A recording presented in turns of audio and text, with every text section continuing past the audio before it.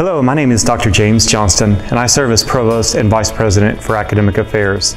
I want to begin by saying we miss having our students on campus. We have been working diligently for the last few months and will continue to do so to prepare for your safe return. I want to talk to you today about what your classes may look like when you arrive in the fall. We will be delivering instruction in one of three ways. It is our primary goal to be face-to-face whenever possible. You will notice in the classrooms like this one I'm standing in now that a lot of the seats have been removed.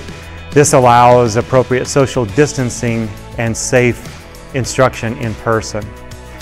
We've also enhanced the technology in these classrooms and added technology that will allow us to live stream in addition to presenting face-to-face.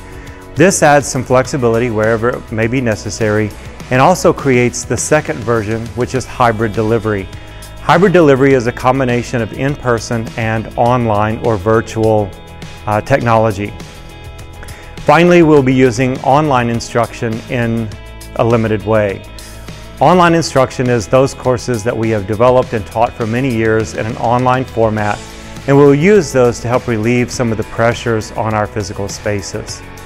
When you arrive on campus, you will see a number of changes. There will be signs to remind you of the safety measures and protocols that we have in place.